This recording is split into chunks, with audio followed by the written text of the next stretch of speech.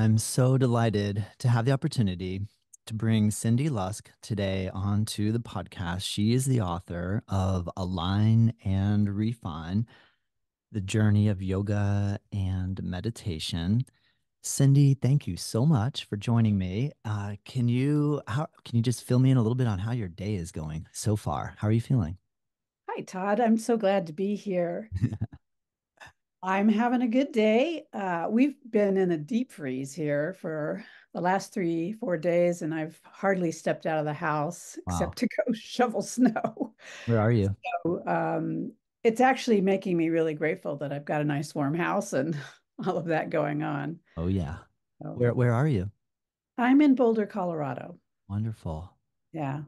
Lucky you. I hear it's amazing there. I've never had a chance to go to Boulder, but I just feel like it's the epicenter of yoga, meditation, and Yeah, there's in been so much between. going on here over the years from Naropa and all the different yoga and massage schools and the yeah, just lots of things like that. That's cool. Mm. Where were you born? I'm actually from Morgantown, West Virginia. Cool. And my dad was in the military, and so we moved around a whole lot. Yeah, And hear you. yeah, I believe it. including living in Europe for a while. Wow. So, but At Where did you graduate from high school? in California. Whoa. What part? And that set me up to, I went to, as an undergraduate, I went to the University of California, Santa Cruz. And that's actually where I took my first yoga class. Oh, wow. Yeah, Santa Cruz, I have been to Santa Cruz. That is another epicenter I of know. great I know. I things. feel so lucky. I went to undergraduate in Santa Cruz and then graduate school in Boulder. What was your major and graduate work with? So, psychology, social psychology. Cool. I was really fortunate to study with a man named Elliot Aronson, who's one of the top social psychologists at the time, anyway. And I had, through the experiences of moving around, been in pretty integrated schools when I was in military schools, like in Europe. And then I got to San Antonio, Texas, and there was a lot, and this was in the 70s, late 60s, early 70s. And actually we went to Syracuse, New York first, and I was involved in a busing project there. And then when I got into junior high and high school and in Texas, there was just a lot of racial tension and so on. And I was very intrigued by all of that. And that is actually what sent me into studying social psychology because Wow. I wanted to address prejudice and racism. Yes.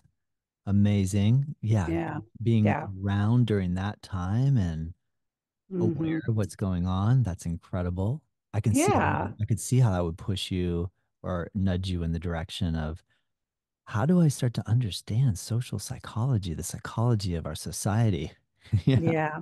Yeah. And it's interesting because I wrote a dissertation on how to change stereotypes and basically found they're very impermeable to change. At the same time, I had started really, really getting into yoga with Richard Freeman. Wow. And although I got a job for a while, um, related to my PhD, I finally decided that if I really wanted to address some of these social issues, I had to look at people's hearts and minds. Hmm. That no amount of like evidence on the surface of life changes people that much. So I really wanted to find a modality that penetrated into people's hearts. So that's why I just kind of gave all that up and moved into teaching yoga. Very cool. Yeah. How have you been able to weave your social psychology background into your yoga teaching? Like, what's an example of a way that your curiosity about understanding why humans do what they do in a Mm-hmm. social setting, how did that shape your yoga teaching? Well, as I said, I kind of got the sense that we really had to work with people's hearts. And what I found with myself is that the yoga was changing me from the inside out rather than trying to do things from the outside in. All that's important. It's important to have laws and regulations and all of that stuff. But especially as I started studying yoga philosophy, I did see some overlap between what the ancient sages in the texts were teaching and what I had learned in psychology in general. And, for example, when I got to studying some of the Tantras, one of which is the Shiva Sutra, um, the very first couple aphorisms allude to these mechanisms that the Tantras talk about called the malas, which are these obscurations of the heart. The fundamental one is called the Anavamala, which is basically a squeeze from a tantric perspective, everything is divine consciousness, but we as individuals get squeezed into this human existence. And so we go from this very omnipresent, elevated consciousness into these human bodies. And it leaves us feeling kind of less than. It leaves us feeling constricted. And from that place of constriction also arises a sense of differentiation, which is another one of the malas, where we see ourselves separate from each other. So that separateness, when I started reading about the Maya Mala, it's called, when I started learning about that, I was like, wow, this is just kind of what is an explanation for that sense of in-group and out-group, which was a big topic in social psychology of us and them, and how that can then lead to all of these differentiating and negative behaviors toward one another. Wow. Beautifully said. That was a good explanation. Yeah. That's cool. The us and then them as what Mhm. being one of the underpinnings of why we can't get along. Yeah, of course. And I mean, you see it. It's all the so-called tribalism or whatever. It's not the Yeah. best way to put it, but Yeah. the different groups, and there's a lot of famous social psychology experiments around, in-group and out-group and so forth. But yeah. That's cool. And so you were in Santa Cruz, you took your first yoga class, and then after realizing, wait, I want to work with people on a level where we change from the Well, inside out. yeah. I mean, actually, I want to give a shout out. My first yoga teacher Please. was named Ann Barrows. She's a very sweet Iyengar teacher who recently passed away. And I was in college. I was taking all kinds of things, Yeah. and yoga was one of them. Being Santa Cruz, you could take yoga for credit there way back in the late 70s. And then I came out here to go to grad school. And what happened was I was in a romantic relationship that just ended abruptly. And I was heartbroken. And for some reason, I was called to start looking for a yoga teacher at that time, which, you know, one of the things I take from that as a teacher, a yoga teacher, really any kind of teacher, is that you never know. Like Anne Barrows planted a seed in me that when the conditions were right, kind of sprouted me to go back to that. Like she probably saw me one semester and then wondered or never saw me again and thought, oh, well, that's a lost cause. But often we never know when we plant these seeds how, Mm, it's going to impact good people's point. lives. That's a I good found point. that out. So that led me to search out a teacher who sent me to Richard Freeman, who Nice. is an amazing teacher, as many people know. He's an amazing teacher. You're right. Yeah, yeah. So you went from the Iyengar school to the Ashtanga school. How was that Yeah. transition for you? Well, honestly, Richard was teaching more an Iyengar method at the time. That's right. And he it was funny back then, there wasn't the internet or email lists or any of that. You know, uh, it was word of mouth a lot. And a couple of people have said you really need to, if you want to do yoga, you got to go find Richard. And so the way you found him was through some poster at the health food store or Oh, that's something like awesome. that. And Those are the good old days for sure. yeah, and he Yes. was teaching in all these different funky places, and then he would disappear for a while, and you'd look for another poster, and he'd reappear. And I remember there was a distinct time when he was having a weekend workshop, and all of us showed up, and all of a sudden we were like doing these jumpings, and it was like, what is this? I remember one of my friends, turned to me like, what the heck is this? And he really brought us along in the primary series, actually, quite quickly in retrospect, because he was really into it. And I think he had gone to a workshop with Patabi Joyce at Feathered Pipe. Mm. And And I Feathered think Pipe that's is where? Where's Feathered Pipe? Is it's that in Montana, Montana? Does kind of that a still famous exist? retreat Is that center from still way back when. is that still there? Is Feathered Pipe I still think there? I it think I've heard is. of it. Yeah. Yeah.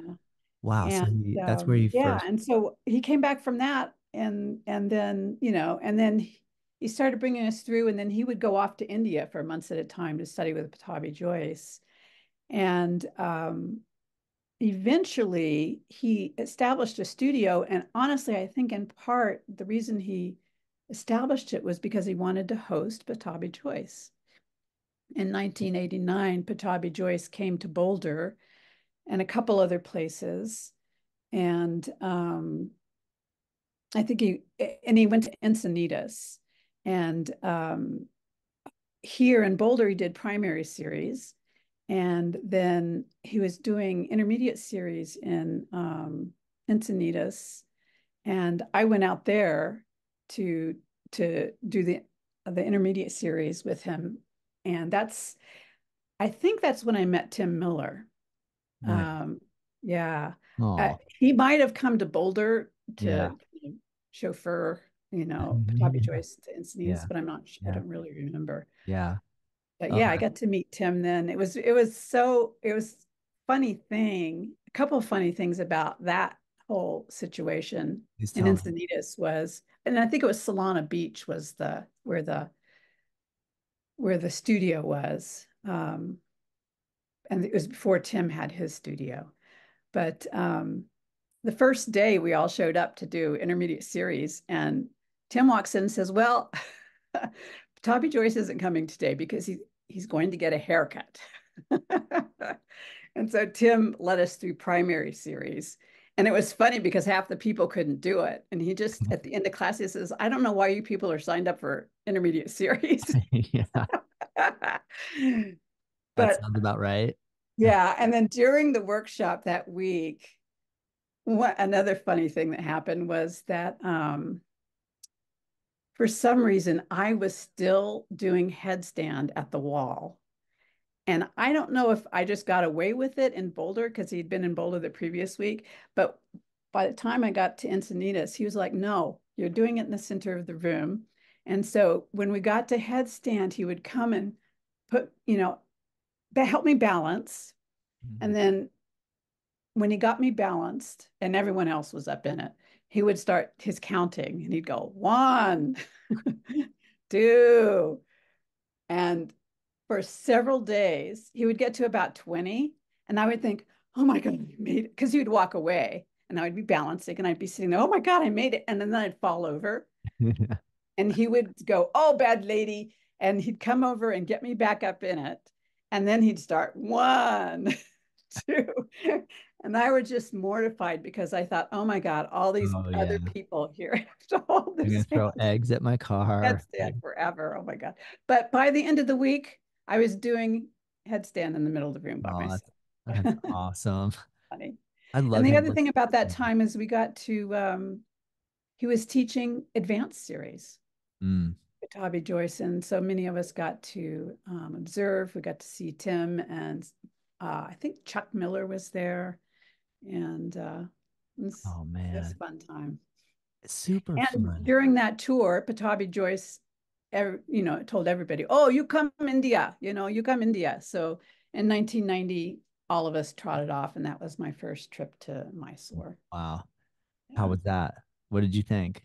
You know what? It was really challenging for me on a lot of levels. I, um, I mean, India blew my mind. Yes. And in 1990, India was a lot different. Traveling in India was a lot different than it is now. Um, and I pretty quickly got sick. Ooh. Yeah. So, Like I'm like thinking I might die. dysentery. I might die type. Yeah. Okay. Yeah. Yeah, the yogic weight loss, the Oh, India weight loss plan. India weight loss plan. Oh my Yeah. gosh. So were you able to practice or were you just laid up for Well, long? I was out a couple days and I was able to practice, but Mhm. uh, what was unfortunate was it was not too long after we first got there, and I traveled there with a couple of my girlfriends, Teresa and Annie Pace, Annie you might Pace. know. Yeah, Yeah. we've hosted Annie here at our studio before. Oh, okay. Yeah. Oh man. She and I and this other gal traveled there together because we knew Oh, each other from here. mm. And Patabi Joyce was hosting students at his house, and I was just too sick to go. So I was so disappointed about that. And at that time, I think there was only 12 or 15 of us there. It was very early. It was way before it exploded. Yeah. Because I went back in 94 and there was about 50 people there, and I went back in 96 and there was about 70 or 80 people there. So Yeah. Yes. it got to be quite a machination. But I got sick. I also ripped a hamstring in the infamous Supta Hasta Padangustasana assist. Ooh. You're And laying on your back, you have your big toe, you're lifting your body. Toby Joyce came over, put his leg or foot on your leg that's on the ground and laid on top of your other leg. pushed the other leg to the Mhm. ground, and Ooh. it audibly popped. Oh. And everyone in the room could hear it. Everybody cringed. Yeah. Yeah. And then the next day he was like, "Oh, you skipped that today." Like he gave me 2 days Yeah. of not doing it, and then I was Yeah. back to doing it. So Yeah.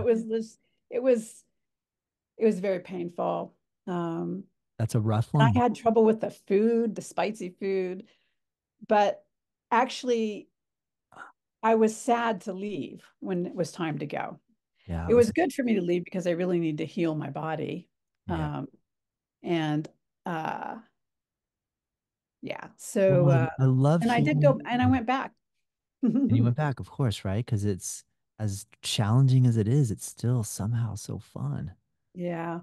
Yeah. Yeah, I decided that when I went back I had to stay another month because honestly I felt like it took me a month. The other thing I had trouble with was just the time change. I mean, India is 12, it's day is night, night and day for with the United States. And so I just really had a hard time Yeah. just not feeling out of it a lot of the time. Yeah. Yeah.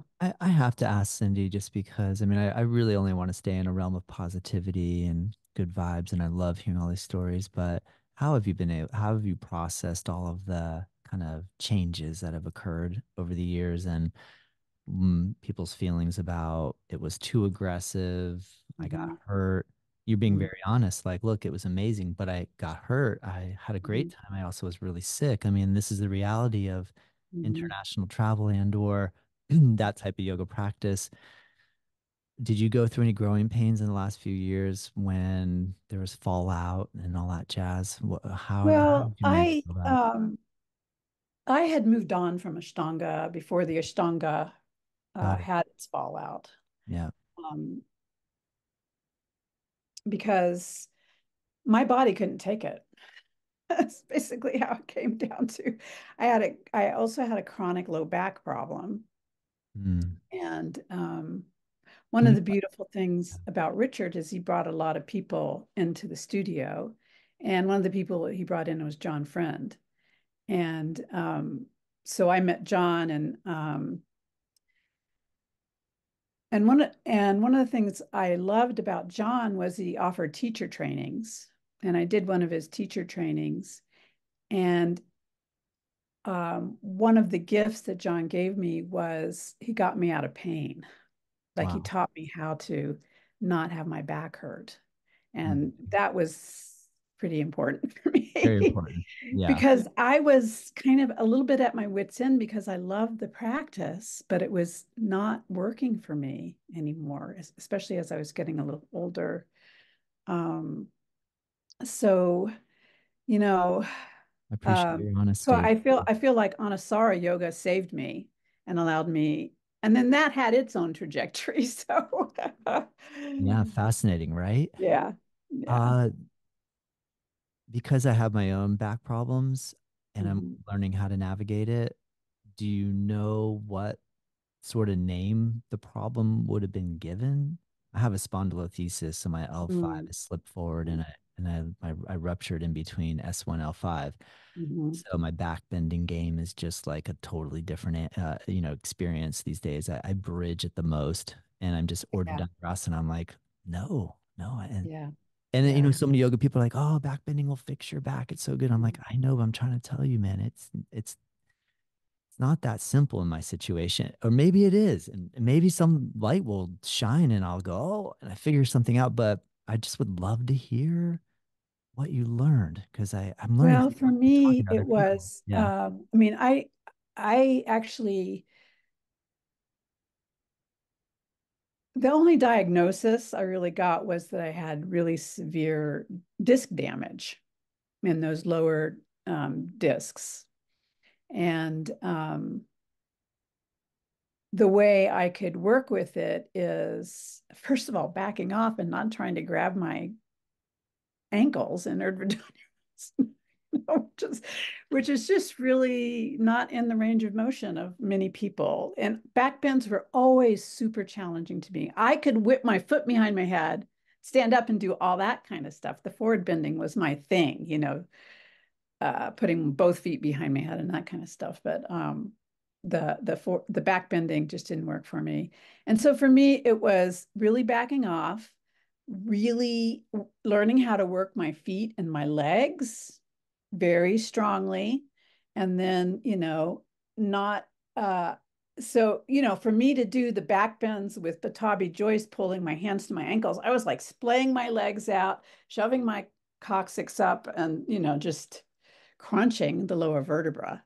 So I just really had to not let my legs splay and work my legs and my feet and keep from really pushing my groins forward and Excellent. backing off and slowing Yeah. it down. Yeah. Cool. Well, Yeah. then, did you then choose not to go practice with Patabi Choice because you were fearful of the fact that he would say Well, no? I Continue just no. slowly transitioned from Ashtanga to Anusara. Got it. Got it. And I became an Anusara certified teacher and taught that. But the Ashtanga, I really consider it my root, my Yeah. home in many Yeah. ways. Yeah. Um, I personally don't think that the series are necessarily the most intelligent sequences. And I certainly think that the range of motion required for many of the postures is not possible for many bodies. And, my sense of it is it was developed on, young boys. Mhm. So, Yeah. women in their 50s and 60s, maybe it's not the Yeah. best thing for. Yeah. I hear you. But Well, I appreciate you laying all that out because it's so yeah, important, I think, to acknowledge the reality of all of this. It's yeah, excellent. So yeah. then, I But mean, I what I love about Ashtanga, which is what I wanted to say, was I love the emphasis on the breath and of the drishti, and just the beautiful thing that Anasara gave me is a disciplined practice, and showing up on the mat. And I took this into my meditation practice when I finally started meditating, and just doing it. You do. It's all practice, 90% practice or whatever the, the adage is. And but that was a gift because it taught me a certain discipline and to just show up, whether or not how I'm feeling or whatever happens on the mat or the cushion that day, that's all good. You just do it. And that's a beautiful thing. And still, now I'm teaching, kind of my own thing, uh, kind of alignment based vinyasa, I would say. And I always start with the breath, just emphasizing the breath and coordinating movement with breath, Yes. because I feel like for people who are just asana students and maybe not meditate, that allows them some access to a little slightly deeper, more subtle place within themselves. And it starts kind of that inward trajectory. Yes. Are you Yeah. currently making a living as a yoga teacher? Well, I'm right now, I'm semi-retired, I would say. Cool. Cool. Yeah, I'm teaching 4 yoga classes via Zoom a week, and I teach meditation. Nice. So, that's one of the things that I always felt like in the Ashtanga system, where does meditation come in? After you learn third series in pranayama, I'm not, I felt like it needed to be integrated in because when I started studying yoga philosophy, like when I read Patanjali's Yoga Sutra, sort of like it was all about meditation. Really, it had nothing, very little to do with what I was doing on the mat. And then when I got into Anusara, I felt like that there was this presumption that you were meditating, but there wasn't really a method given. I had in Mysore, I had hooked up with a teacher at the Sanskrit college to study yoga, to study the Yoga Sutras and the Bhagavad Gita and other texts with. And he had taught some meditation. And, but his only instruction was clear your mind, which it just didn't really work. And I basically thought I didn't, I was no good at meditating or I was a bad meditator or something of that ilk. But one of the beautiful things about John Friend is he also brought a lot of amazing people into his workshops. And one of the people he brought in, I mean, one of them was Douglas Brooks, who I studied with quite a lot, and Sally Kempton, beautiful being who also recently passed. And, Bill Mahoney brought in, but he also brought in Paul Muller Ortega. And from Paul, I learned meditation. And he also, after he has a meditation school called Nilakanta Meditation.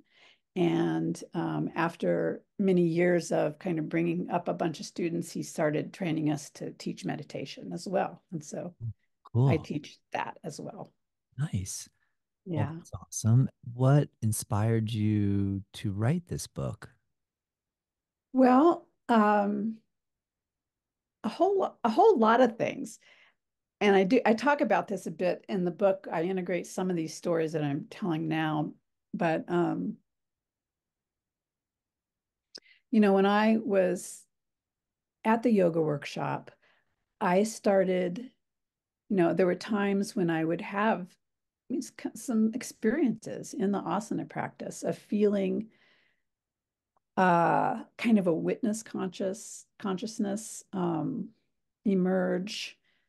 And I think that's one of the beautiful things about that practice is again that focused will take you internally on the breath if you let it. And I was really curious about what was happening. And so I sought to study yoga philosophy. And I was so confused by it Mm. because it seemed, first of all, to have little to do with what I was doing in my yoga practice. And second, it was impenetrable. Back then, there weren't a lot of translations out. Um, Invariably, you were pointed to the Yoga Sutra, and most of the translations were extremely academic and it was just very confusing to me. like being in India and all the gods and goddesses and then the swamis and just trying to put all that together. And so I put myself on a path of serious study of philosophy. And and the form that took a lot was just putting it out there. I'm going to teach a class on the Yoga Sutra. And people came to my living room and I was like maybe one step ahead of the students and we just worked on it. And I started getting invited to come into teacher trainings to teach philosophy and that sort of thing. And in one of those trainings, I wrote a diagram on the wall or on the, a whiteboard. And I realized, wow, this is a really succinct, nice summary of the teachings. And it was an amalgamation of both classical yoga and Tantra, which is kind of uh, where Anusara and Nilakanta meditation are associated with. And I realized it was a book, and I realized that could be of great service to write the book that I wish I had had when I first started exploring yoga philosophy, to honor the texts.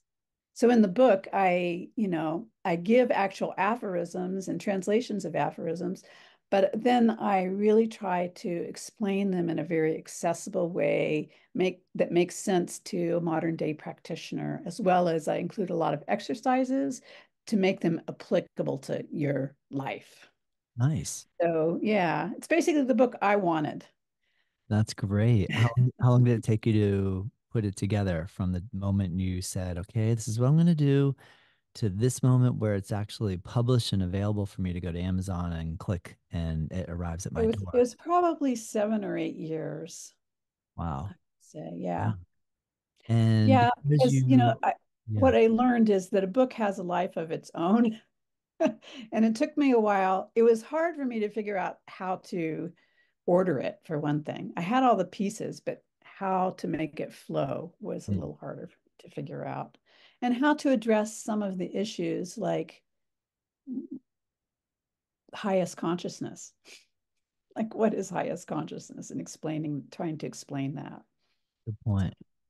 So, Can you help us out a little with understanding the intersection points of the yoga philosophy or the philosophy of the Yoga Sutras and such as a text like the Shiva Sutra, which is a tantric text. And mhm, then we hear there's the renunciate path, such mhm, as the Yoga Sutras might kind of cater to the monk, the nun, the renunciate, mhm, and the Tantra path, perhaps helping the householder.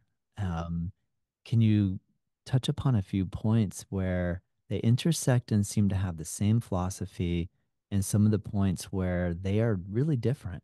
mhm. Yeah, wow, that's a big question. It is a big question. How much time do we have? Okay, all right. But I address all of this in the book. Cool. And in short, this is what was so perplexing to me in the beginning, because the Yoga Sutra, classical yoga, Patanjali's text, is clearly a renunciate text. And I went around to every teacher who I could, and the teacher that actually sent me to Richard, we would sit around after class, and I would ask him, it's like, I don't really understand. It's like, if we're here in this world in these bodies, then why is it trying to teach us to subjugate the bodies? It's like I really, really, it just didn't resonate to me. And that's why I was very happy to find the tantric path.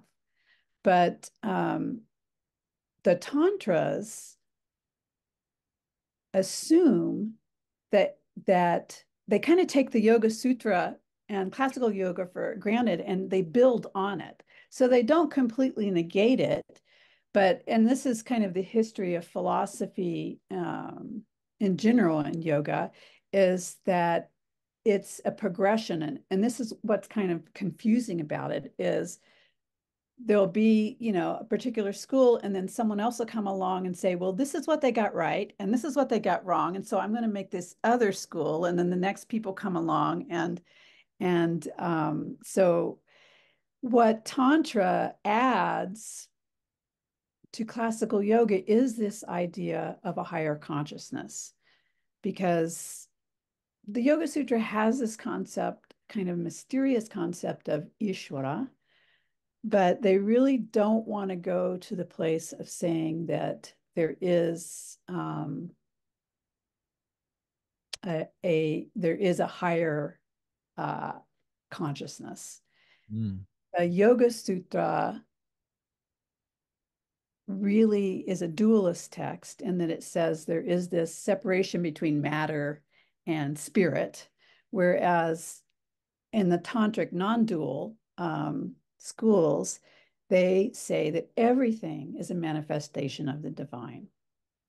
So all of humans are as well manifestations of the divine, and the idea is to that the path of yoga can actually help you amplify your life as a householder. And this is something that's been mixed up a lot, where renunciate practices are given to householders and it can actually kind of block them. Whereas if you're doing instead a practice intended for householders, the idea is that it supports your life. Yes. Good point. Yeah. Do you feel like that's a big, oh, say mistake? Because I mean, there is really no mistake if we're learning, but Mhm. do you feel like that's a Well, I potential think mistake as a new I mean, I yogi? remember sitting around in Mysore with having conversations with other students about, you know, uh, what you can eat and what you can do. And, a lot of there was a real renunciate thrust I felt in the community to some degree. And so I just think it gives a lot of confusion in general in the yoga world, uh, when what is mostly taught in teacher trainings is the Yoga Sutra, which has that flavor of negating. A great metaphor is one of the ocean and the wave, where the ocean is consciousness, and we are each individuals who rise out of that ocean. And in classical yoga or renunciate persuasions, the idea is to flatten your wave back into the ocean. Whereas in a tantric perspective, the idea is to amplify your life wave, Mm. to draw on the power of the ocean, the power of the higher consciousness to really live your life in the fullest possible way. That's cool. And, that's where I end the book with, in terms of coming back full circle to the social psychology that I was in. Um, the very last chapter of the book is called Change Consciousness, Change the World, because I feel that as we each work on ourselves in these ways, it has this ripple out effect. And we all know this. I mean, that's why we want to hang out with certain people. That's why Richard's classes, you couldn't even hardly get in, the door. There were so many people there because certain people have a vibe that, that you can pick up on. And so each of us as yogis can create via our practices a connection with our hearts, and that's going to ripple out into the world. It's going to help us as individuals make the choices in our lives that is most beneficial for ourselves and the world at large as well. But collectively, when there's a mass of us that are starting to really connect to our hearts and live in ways that are aligned with the highest, that's going to slowly start shifting things on the Nice. planet. Good point. Can you speak a little bit about your original intention to help change racism? You're witnessing late 60s, early 70s culture and what was going on. Can you explain a little bit about the transformation of consciousness that can occur from someone being racist to not being racist? Oh boy, that's another, that's a big question. I think each of us, I know with a lot of the current events that have happened, even though I was well aware of the literature in social psychology as well as the yoga philosophy, um, I personally had to and still have to look at, I think we each have to look in ourselves and understand our unconscious biases, first of all, and as well be honest about um, the structural aspects in our society. So that's one level that we really, Yeah, that really needs to be addressed. So right. I don't want anyone to think, oh, if we all just get connected with our hearts, there won't be any racism because it's out there. And so the as I said before, the work I had done in graduate school convinced me that we really had to work at a deeper level as individuals. So to the degree people are willing to do that, it will shift things. Yes. Not everybody wants to go there. So things get perpetuated. And that's why we really have to look at, I feel like we have to work at all levels to Yeah. effect change. Good answer. Great Yeah. point. Yeah, So, because I don't want to go into, this so-called spiritual bypassing situation. point, good point. Yeah. Yeah. Yeah. When you say you have a new student, imagine I'm a brand new student and I've never picked up a yoga book. I've seen a yoga sign on a building. Like I drove by, saw a sign. That's as far as I've taken it. And I drop in on your meditation class. Mhm. Where, at what junction do you want to enter me? Like, what are you gonna take me down a little bit of yoga sutra philosophy just to kind of prime a Mhm. little historical understanding of an evolution from this philosophy and the what Tantra brought to these classical philosophies to bring it a little bit more appropriate for humanity? Where would you want to start me? Like, what idea or concept do you think? And I guess it's not a real world situation or not. I have had a little bit of study, so but if you could imagine I was just a brand new practitioner, where would you start me? Well, usually when someone approaches me about meditation, I ask them why they're interested in meditation. So, I mean, that's kind of a segue in, It's cool. because if someone, sees a sign and they open the door, it means that there's something of interest to them. And, in the yoga philosophy parlance, that can be related to adhikara, your readiness to pursue something. So the fact that someone asked the question, means that there's something inside them that is wanting something more. And then, the way Nilakanta meditation works is it's a one-on-one thing, where you sit down and you do talk a little bit about these issues that we've been talking about, like what does Yoga Sutra teach us about meditation, and then what does Tantra, add on to that, and then you learn the practice and how to do it, and it's so I don't. the way I teach meditation is one-on-one and um, small groups. Mm. But so I don't have meditation classes. I have a class where I call it the full circle class, where we do like 45 minutes of asana, and then we sit down and we do pranayama and some chanting, and then we meditate together as a group. It's a very beautiful format. It's not for very many people, but Nice. yeah. But I don't teach meditation. We just sit together.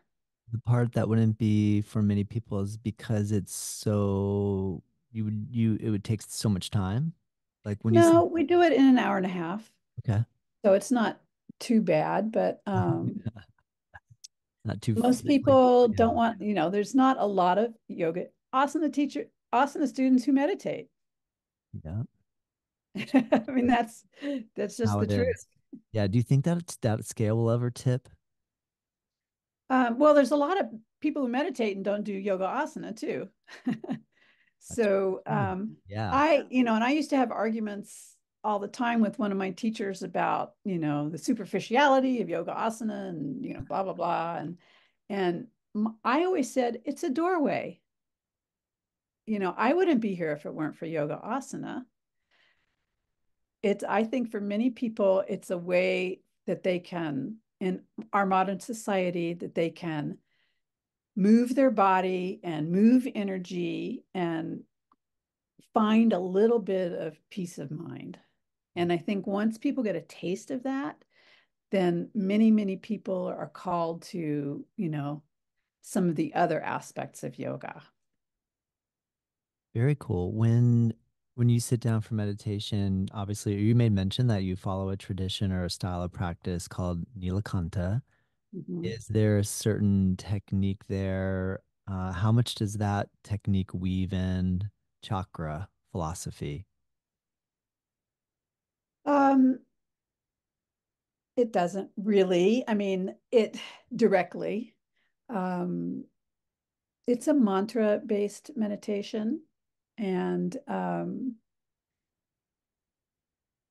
really the work with the chakras would happen kind of as a result of doing the meditation rather than trying to mess directly with the chakras, if that makes sense. Does. And Understand. that's one of the points actually that I make in the book is um, and that I learned from my teacher, Pablo Ortega, is that when we regularly meditate and we take our awareness into these deeper spaces of awareness, a lot of things happen. And that's where some of the teachings of the Yoga Sutra come in, because the Yoga Sutra explains how the samskaras, the chitta-vrittis are brought to quiet by the kind of the burning up of this samskaric residue that's within us, and addressing the kleshas and all of that is in the Yoga Sutra. And when your awareness starts to become clearer because of repeated burning up of samskaras and the attenuating of the kleshas, then other things naturally happen from the inside out rather than from the outside in, if that makes sense. So the chakras will start opening up, and that's when you might have the kundalini experiences naturally, because that's been um, clarified, and the subtle body is ready for it. How would you explain your own personal Kundalini experiences that you've had? Well, I think, within the realm of meditation, people can have all kinds of experiences. And that's not really what we're after. We're after actually higher states of consciousness. We want to stabilize in states of consciousness that allow us to be centered and clear and to start recognizing in ourselves our own divinity and allow us to then also recognize that in everybody else. And again, getting back to the change consciousness, change the world, when we can recognize the divinity in everything, it leads us to treating each other as divine beings and the planet as well. So the thing is because we all have a different samskaric patterning. Um, Paul Ortega calls it the prior originating matrix that we have. All of our experiences, whether it's the experience in meditation or how we interact with the world, are kind of filtered through our unique, kind of samskaric patterning. And so I think all kinds of different experiences can happen for different people. Yeah. Good Yeah. answer. That's a hard one to answer, I think. Yeah. Well, the thing is, what's tricky about teaching meditation in particular is that you, as a guide, you want to kind of let people know what to expect, but you don't want to set up expectations. You know? It's a conundrum. Yeah, it really is. It really You is. be aware of this pitfall up ahead. What pitfall? Oh my gosh, I'm falling into that pit right now. Yeah, Yeah, right. good Right. point. Good And point. that's one of the beautiful things. And this is so different from Batabi Joyce. Batabi Joyce is really all about practice, no theory. And so, one of the things that I appreciated about Tantra and this method of meditation that I'm involved in is that we always teach theory and practice simultaneously so that you understand what's happening and why you're doing something, not just do it. Yeah, that makes a Yeah. lot of sense to me too. Yeah. Do you think sometimes I came across I used to my one of my first yoga teachers that I Bikram Chowdhury, Hmm. really nice man and not very nice, but pretty Hmm. intense. Good yoga teacher, but not morally good yoga teacher. But anyway, and he would often people would ask questions and he'd be like, look, you guys are so stupid. You're not going to understand the theory. Just do the practice. So when I heard that, I was like, didn't settle with me well. I was just kind of thought, that's a really bad answer to give. Like, why not give us a little bit of something? Like, give us some theory behind why we're doing what we're doing instead of like, don't even ask. You're not even smart enough to know if I tell you you're not going to be able to hear. I tell you to straighten your leg, you can't even straighten your leg. So, what's your problem? Just focus on straightening your leg. Do you think? Yeah. Well, that kind of comes back to this idea of adhikara. I mean, he's saying you're not ready to receive you won't understand this. Yeah. And another thing that came out of the Tantra, especially the teachings of this wonderful um, sage named Abhinavagupta, is this concept of vikalpa samskara. And Culpa. the idea is that when you first, and what it means is refinement of understanding and also refinement of your consciousness. So when you first encounter a teaching, in fact, you may not get very much of it. True. But as you work with the concept, then it starts opening up for you. Simultaneously, if you're meditating, your awareness itself is getting clarified so that anything you place into, any teaching or information that you place into that awareness is more readily understood. Mm. So it's a Right. progression of Right. understanding over time. And, that gets to the notion as well, a tantric notion of upaya, which is means, the correct means. And so really, as a teacher, you kind of have to be able to meet your student where they're at with the correct methodology. Yes. So, and there's a way you explain things to beginners versus other people. Yes. Yeah. Man, that is so fascinating. Mhm. What type of response have you gotten from your book? Like, have you had anybody come back yet and say, "Oh, this is good," or maybe negative criticism, like, "I don't Mhm. like it." Have you had any feedback that's Well, I had I mean I developed the book came out of many courses that I taught. So I had been teaching courses on yoga philosophy for many years. They took, sometimes I would teach about a text, and then I started teaching things like I taught something called the Wheel of Yoga, and then something the Year of Yoga, where I was really developing the book, like pulling out, just kind of making sense of it myself. And I got a very good response from it, which was supportive of me writing the book. I did a, kind of a beta test of the book with a course. And I do have a study group on Facebook. I might take it to Substack. I'm debating on this where we'll have kind of a book discussion. So mostly, the feedback I do get from people is that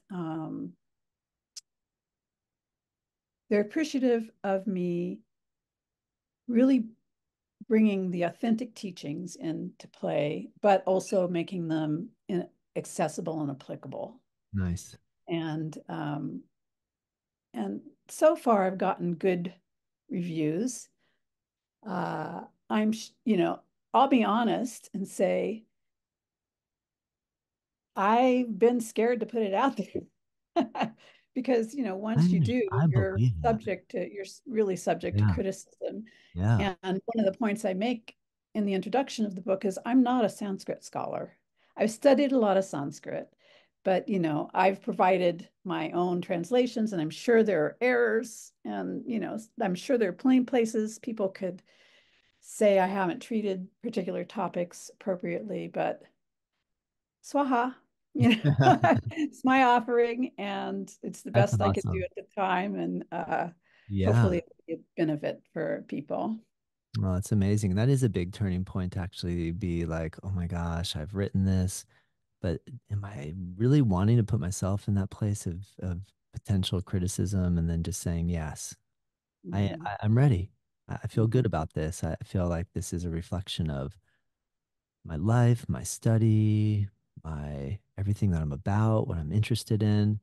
So I'm so Mhm. glad you did. That's awesome. I applaud you. I have fancies and dream or fantasies of writing a book, and then I just go, wow, where do I start?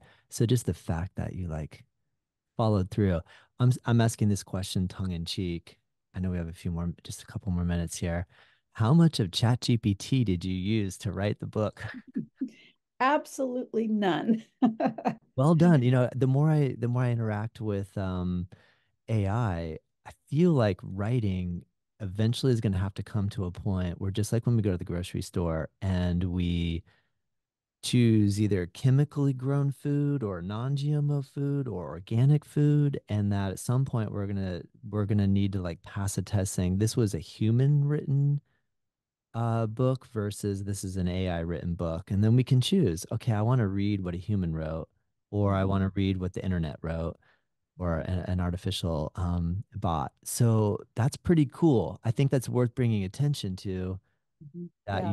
you wrote this yourself out of your own brain, mind, experience, which I Yeah. still value. I really like the AI thing, so I'm not poo-pooing it, but Yeah, I I think also there's some good things that it can be utilized yeah, for. but I think what you Maybe did even writing books, I don't know, but AI wasn't around when I was, wasn't as Chat GPT wasn't no, I available know. when I was Oh, I writing this. And I did follow a process that I actually do outline in the book of where you put a teaching into your awareness, you meditate a little bit, you put a teaching into your awareness, and then you write about it. mm, Because there's something about letting it percolate deeper in your awareness rather than using your analytic mind about it, and mm, then letting your awareness stream out through your hands onto a piece of paper or onto a computer, a cool. computer, that it allows you to get to a deeper understanding beyond kind of an intellectual understanding. And then when you have to articulate it, it even makes it more real. Nice. Mhm. I wonder if you were to say you were to come here and teach a workshop, a weekend workshop, would you focus on writing prompts with students? Like, have you led a workshop setting where you introduce a philosophical idea and then say, okay, I want you all to write, and then have people share it? What type of structure have Yeah, you? I mean, often that's what I have done in my workshops and Yeah, in my courses in particular, yeah, where we take a teaching and we do just that. We read about it. We do the intellectual work of understanding on an intellectual level, but then you sit back and you just kind of, it's like a contemplative practice. It's called bhavana. And so you just allow, again, I already explained it, but that's it's a cool. way to bring, it's a way for people to make the teachings their own. Yes. Oh, I like it. Yeah. Wow, Cindy, this has been such a treat. I am so thankful to have this opportunity to meet you and to speak with you. All the links for everything is here. So for you listening, just click below and you can find Cindy, her website, cindylusk.com. You can find a link on Amazon to purchase the book. Can they reach out to you, Cindy, via your website on an email if they have questions, if we have Sure. questions? There's a contact on um, my website for sure. Nice. Is there anything else you would like to add in closing for our session today that that you want to share? Well, just, one of the reasons I wrote the book was because I wanted to really make an argument for why meditation can be a beautiful practice. And I think many people feel that that it somehow takes away from life and it requires some major effort when it can actually be easily introduced into your life and can have profound effects. And so I just encourage everybody to, you know, consider integrating meditation into their lives. Yes. Oh Mhm. man. Thank you so much, Cindy. I really appreciate this opportunity. And I look forward to hopefully meeting you in person, although this computer thing is pretty cool that we can you're in Colorado and freezing temperatures. I'm here in Florida and I'm sweating. And and here we are. It's awesome. We transcended space and time for a few moments. And Well, thank you so much. It's been a delight to thank you, Cindy. Thank speak you. with you. Thank you. Mhm. I look forward to meeting you in the future in person.